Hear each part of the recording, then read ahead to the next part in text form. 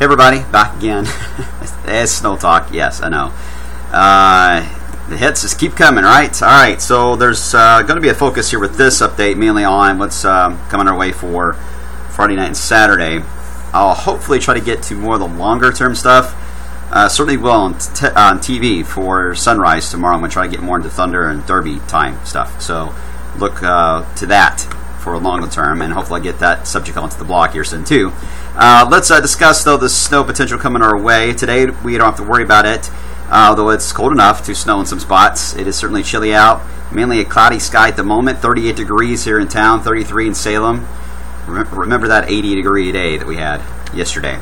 Wind gusts still up there, 25 to 35 miles per hour at times. So you factor that in, it feels like the 20s outside into wave country. So when it's cloudy, that doesn't help at all. So back to a wintry feel outside.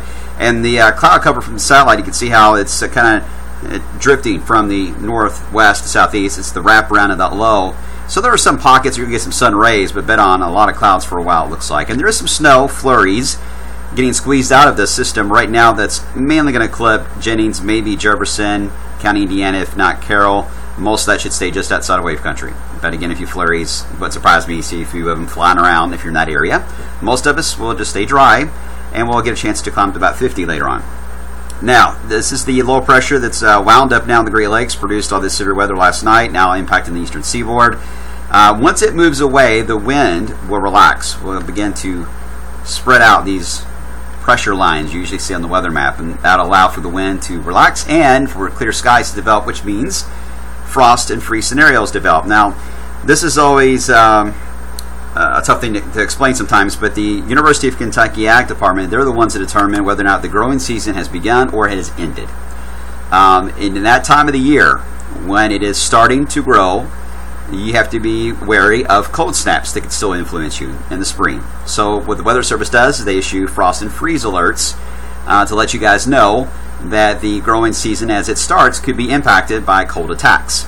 In the fall, as the growing season is still active, we get these cold attacks for the first time of the season.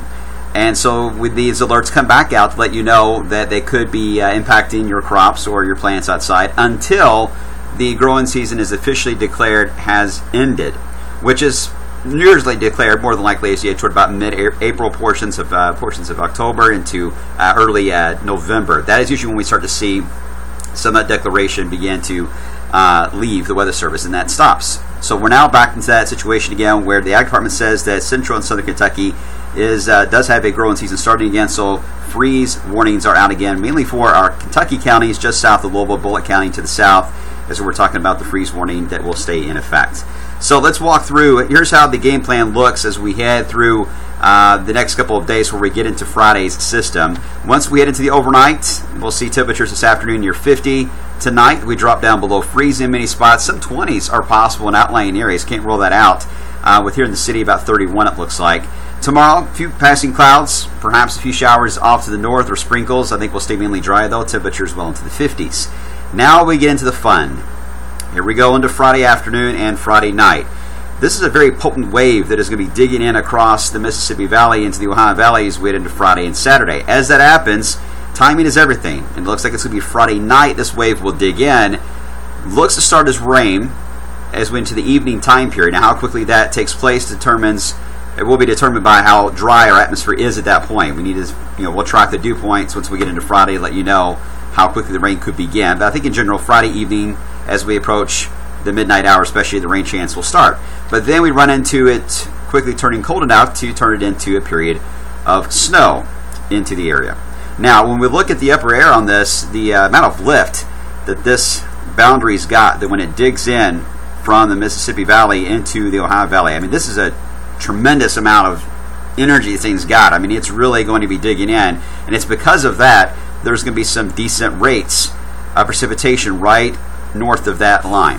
And that is the reason why we're talking about the rate, especially snowfall rate, can trump a warm ground. Here's the latest look at the sounding. This is looking from, here's the ground level, and here's where the airplanes fly up above. Again, the green line is moisture, red is temperature. And notice, as we head to Friday night, we still have precipitation falling, in this area, but most of it is to the left of the magic 0 dash line there. So most of this, again, is snowflakes that are melting when they hit closer to the ground. But as we increase the rainfall rate, comes down harder, now we're starting to close in the dew point and the actual temperature numbers together. They begin to collapse or wet bulb together, and that could be just enough to switch the rain over roughly around midnight or so to a period of moderate, if not heavy, snowfall. I mean, all we have to do is just get just to the left of that 0 line, and we're there. Just like that.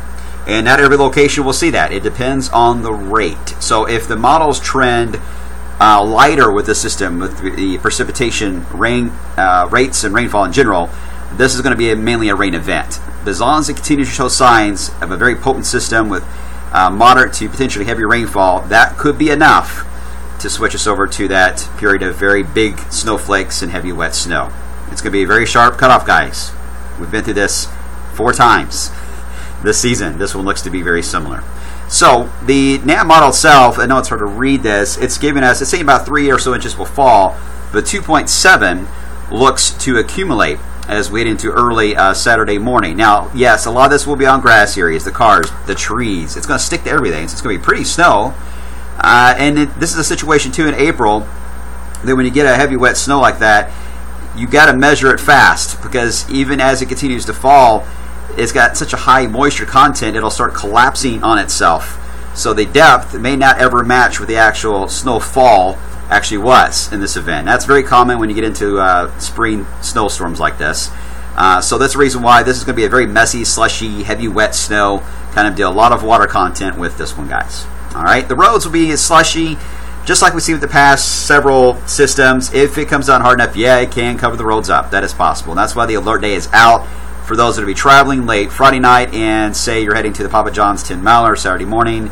You may still be done with this mess. So that's the reason why the alert is out, just for that narrow window of time. Otherwise, roads will be fine. Okay? So that is how the soundings are looking. Now, when you look at ratios, that's another important factor. I mentioned the high water content. Normally, it's a 10 to 1 or 10 inches of snow per 1 inch of rainfall. Is usually how you balance things out. You know, you always say, oh, all this rain we're getting, Brian. What if that were snow? How much we would have gotten? You know, well, typically 10 to 1. Although here in Louisville, we usually average more like 12 to 1. In this setup, it's likely going to be about 7 or 8 to 1, and may get to 10 to 1 before it ends. Which means that a lot of it is going to be water content. So do be careful, you model watchers, on clicking the 10 to 1 ratio snowfall accumulation maps. You're going to get some wild looking totals, all right? It's not going to be a 10 to 1 deal. This one's going to have a much different ratio to it. So that means the snow amounts are going to be lower. But still, having said that, I still think we're going to talk about accumulating snow. Okay? So here's the way I'm going to outline it for now. Likely chance to see that accumulations. I'm going to go mainly south and east of Louisville. That's where timing of the digging motion of the low itself and the timing of overnight, that is where they really seem to overlap, and plus in general a little bit higher elevation to the east of us, but everything lines up a little more in the darker blue. It's still possible, certainly in the lighter blue, to get accumulating snow on this, absolutely. Which, as you can see, it includes a lot of us here in Wave Country. So, my advice is, if you're a snow lover, you're going to either stay up all night or get up really early to see it, because it won't take long to get rid of it. It could be pretty snow. Now, term historic has been brought up. That is true. The most we've ever had in the month of April in Louisville is 3.2 inches of snow. I will say some of the models indicate more than that could fall. So, technically, I think our lower end in top 10 April snows is something like a half inch, a little less than that. So, it won't take much for us to make this a top 10 snowfall event, or could even be an historic snow. That is possible, guys. Not just even for us. Lexington, other sites, Frankfort, down to Bowling Green. It's possible.